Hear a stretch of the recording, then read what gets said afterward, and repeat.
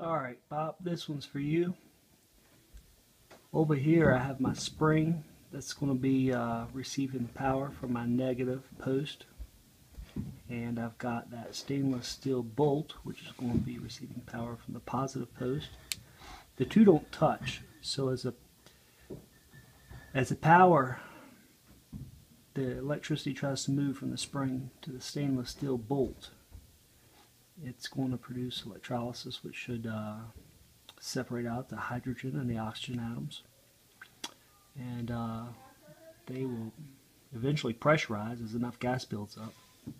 The gas will flow out here, and we should start seeing bubbles here. And to test it, I will take a match and light it off and see if those bubbles ignite. So I'm going to plug in the power supply here.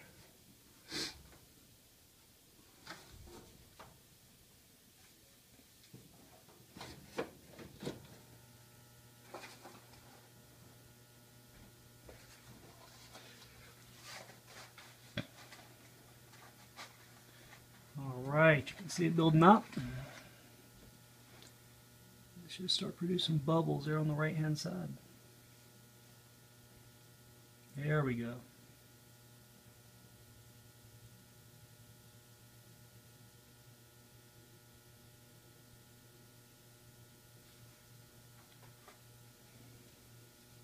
See if we can make the light a little bit better.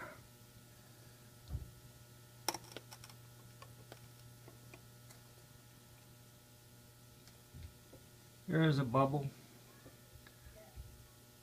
Alright, we've got a nice consistent pattern there.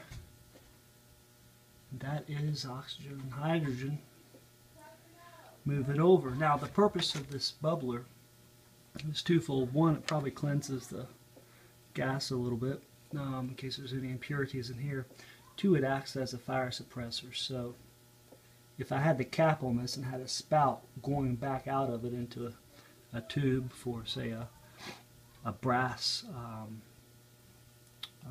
bit on the end to produce maybe a torch, or going into a tube for fuel for something, if that would flash back into it, that water would act as a flash suppressor.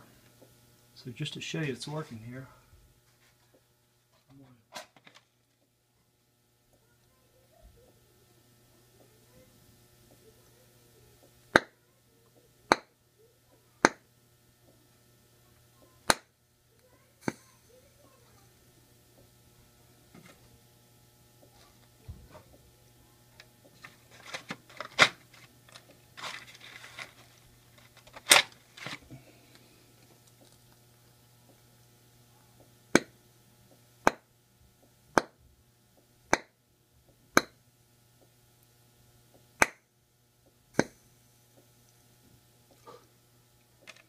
anyway, that's it.